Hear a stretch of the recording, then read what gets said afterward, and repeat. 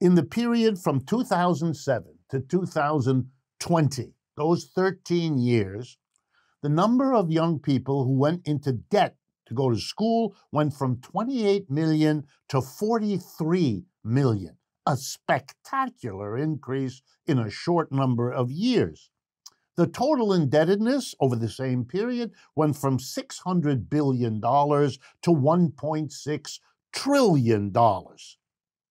We are bankrupting an entire generation.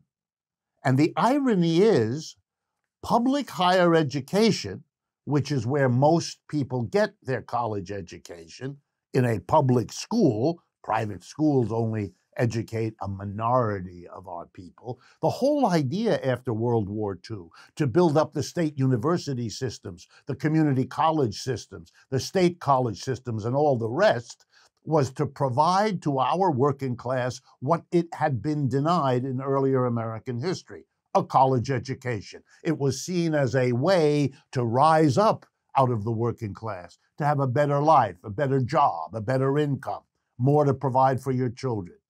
And it was to be paid for by a fair system of taxes. Well, the reverse has happened. The rich didn't want to pay the taxes to fund public education any more than they want to pay the taxes to fund Medicare, Social Security, or any of the other public services that the working class in this country has won, usually through bitter struggle. So what do we have in place? An absurd system. Here's how it works. You can't take away higher education from the working class once you've given it to them. That would provoke an uprising of students this system could not cope with. So you let them have it, but you don't pay for it. And here's how you work it.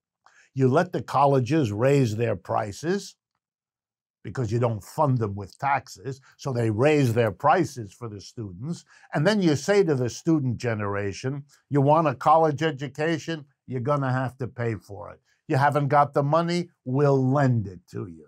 And here we go. The government then borrows from the rich, because they won't tax them, borrows from the rich, takes their money around and lends it to the students.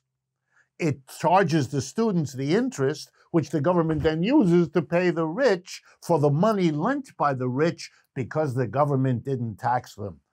The students of this country are victims of a system that doesn't want to pay for the education that had been promised to them.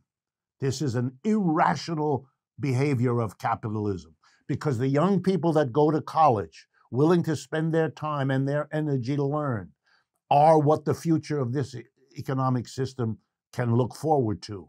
You're nickel and diming that. You're giving an incentive to young people not to go to college because they don't want the burden of that debt. You are undermining your own future. And why? To support the tiny rich at the top who don't want to pay their taxes.